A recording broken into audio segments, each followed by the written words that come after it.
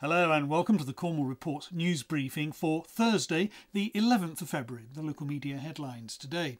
Inquiries are continuing into the cause of a huge fire which swept across moorland on Tuesday night and into the early hours of yesterday morning.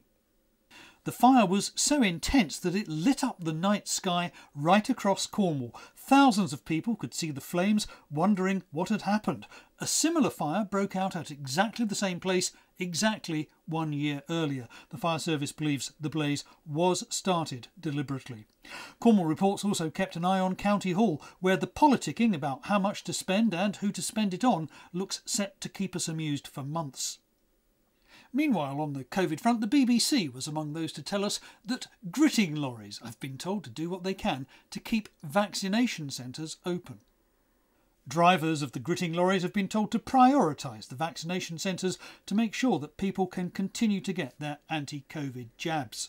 Pirate FM covered the case of the Cornish barber who's been fined £1,000 for cutting someone's hair in defiance of the COVID rules.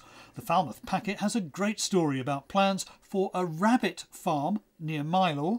The Cornish Times tells us how a former estate agent is spending his retirement. And Cornwall Live is still on the lookout for snow. And those are the local media headlines for now. Thank you very much for watching. Do please share this video on social media. I'll be back again tomorrow. See you then. Bye bye.